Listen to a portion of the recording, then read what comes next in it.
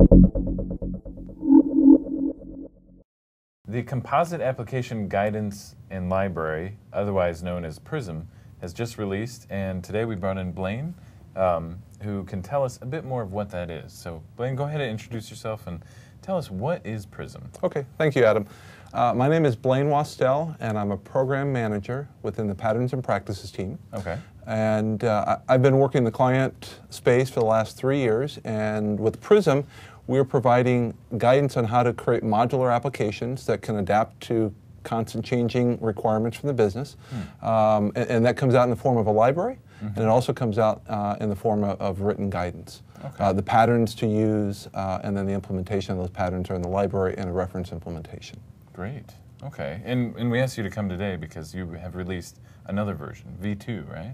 That is correct. Okay. So the first version focused on WPF, and that was released last July. Okay. And the version that's coming out now, we call Prism 2, is for WPF still, Silverlight, right, and then the ability to share code between Silverlight and WPF. The first thing to notice is we have a stock trader reference implementation. We call it reference implementation, and it's inspired by a true story, although it's not a true application. You would never take and put this out on the trading floor and trade stock. What we're trying to do is demonstrate the patterns, again, the MVVM pattern, and how to do composite or modular applications. That's the goal of this reference implementation. There's a lot of things that we will stub in the back end that, because we don't really care about that. We care about how to architect your presentation layer. So a couple things to note. We have multiple stocks here, and as I select a different stock, over here on the left, it's changing. And one of the things that's happening as I do that, say stock 6, when I select it, it sends a message over to the news and the graph, the chart on the historical data. And what's happening there's a loose reference. Okay. So let's just go look quickly at the solution structure here. So as I mentioned, we have separate modules, and right now I have it open for, here's the desktop, which is WPF, and here's our Silverlight version. So if we look at Silverlight, we have a position module, we have the market module, and the market module basically is one that's updating the price as we go.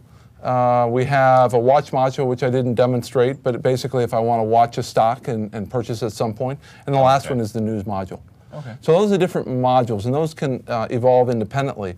So now if I go into the position module, for example, I just want to show you back to the references.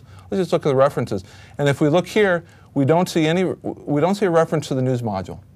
And again, that's a loosely coupling that we're providing within the library of Prism itself.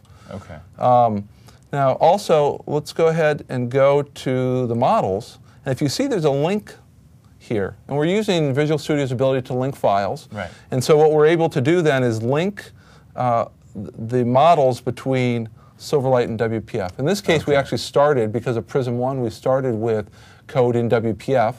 So we're linking the Silverlight version to WPF. And if I double click, I'll pull it up, but it's one shared file between the two of them. Okay, cool. All right. So let's go ahead now, and let's just show this. Oops. Let's show this in the WPF version.